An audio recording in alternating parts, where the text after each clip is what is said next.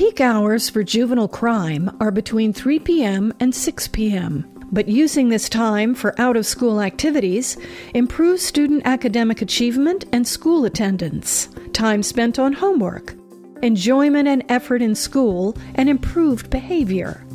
Also, young people build stronger relationships with adults, better self-esteem, and higher educational aspirations. But it also gives them something positive to be doing with their time, as opposed to being out in an unstructured environment or without any supervision. But the best thing is that it keeps them actively involved in something structured and positive, as opposed to the opposite, which could be maybe negative behaviors or unsupervised activities in the afternoon.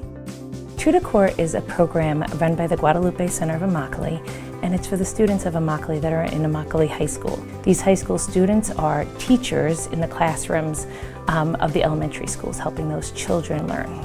The program has a number of different areas that it focuses on. The part where the students work with the younger children, the part where they provide college prep and college scholarships, and the part where the students get paid. You could do it!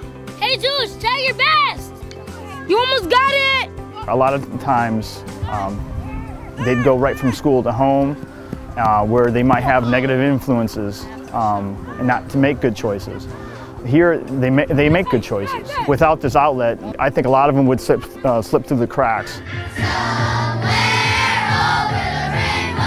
This is an awesome music class because we always get to sing, and it was one of my dreams to sing when I was a little kid. I love this class because we sweat so much and because of the classic music. I find my true passion for art here from Miss Alexa. She's kind of like a loving person, and I love her.